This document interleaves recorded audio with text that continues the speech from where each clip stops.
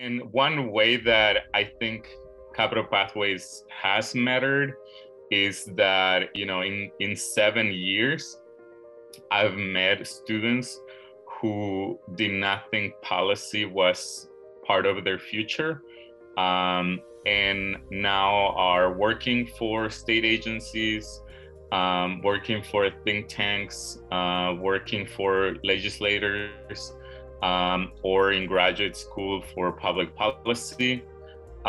They also are huge promoters of their communities to reach into the Capitol in the legislature.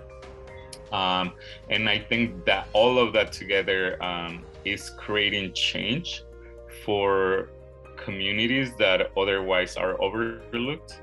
And also, I think it's just really cool.